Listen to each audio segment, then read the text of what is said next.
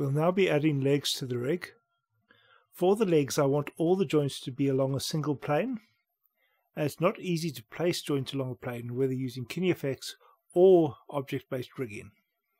Normally this will be achieved using a tool called the construction plane, which is activated over here. We can right-click on this icon to get options, the second one of which will be the construction plane handle. This handle will be used to manipulate our plane. When we draw our bones, they'll automatically conform to this plane, but unfortunately this plane is rather difficult to manipulate. This is made worse by the fact that I do not have proper control in my orthographic views. Because of this, we'll not be editing the construction plane directly. Instead, I'll be calculating the planes with a guide, and I'll start by getting a line node. This line will have 3 points. To define a plane, you need 3 points. Essentially, every triangle defines a plane. Then get an edit node. This will be connected to our line node. I'll set the edit node to be the displayed node. I'll select it, and then I'll press enter in the viewport. I'll activate selection mode by pressing the S key and make sure that my selection is set to points. I'll select the first point, activate translate, and then move this point to the base of the leg. This is easier to do using the orthographic views, as you'll have more precise placement. I'll then position the second point. I want this point to be at the highest point on these legs. If you're working on a different type of rig, you'll generally place this at the most extreme joint on the limb. I will then place the third point at the tip of the leg.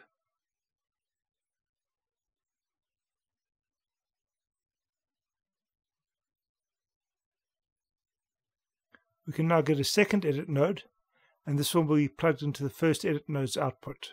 I can then set this edit node to be the active node, and I can translate the points in my viewport. The first point will once again be the base of the leg. The second point will be the highest point of the leg, and the third point will be the tip of the leg. I generally want these points to be in the center of the geometry. You should also make sure that you do not move any points in the previously selected node. I will then add another edit node, and I'll position these points similarly to the first two.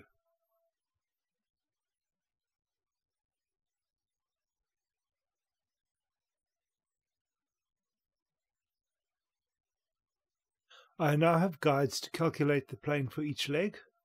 I can now use these guides, and I'll start by selecting the first of the edit nodes, and I'll use the backslash key to activate the construction plane instead of the button. This is not just activating the construction plane, but it is activating a selection mode which will allow us to snap our construction plane to geometry.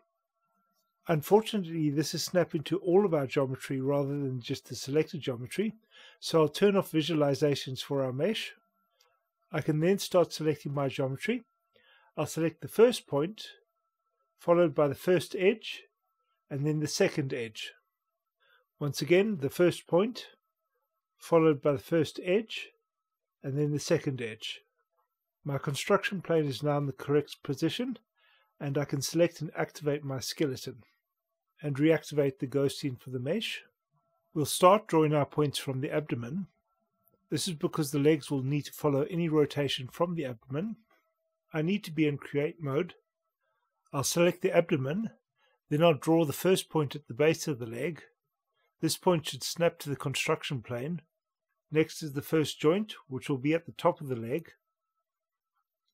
I can draw out the second joint, and finally the tip of the leg. I've now created the first leg, and it is aligned along a single plane. We can now start on the second leg by selecting the second edit node. I'll need to turn off the mesh's visualization again. I can then press backslash so I can adjust my plane again. I'll select the first point, and then the second point, and then the second edge. With this tool, you do not specifically have to choose either points or edges, but it usually works best if you choose a point followed by an edge and then an edge, or a point followed by a point and then an edge. I can now turn on the ghosted mesh again, select my skeleton, make sure that this is the displayed node. Our joint will once again start at the abdomen. We'll then go to the base of the leg, to the first joint, to the second joint, and finally to the tip of the leg. With this we'll have created our second leg. We can now select the next edit mode and make sure that the mesh is deactivated once again. I'll press backslash so that I can align my plane. Once again I'll select the first point, and then I'll select the first edge and the second edge. I can now activate the skeleton again and ghost the mesh again. I'll then draw out the bones again, starting from the abdomen to the base of the leg, the first joint, the second joint, and finally the tip of the leg. I now have the legs for my insect, although I only have one side.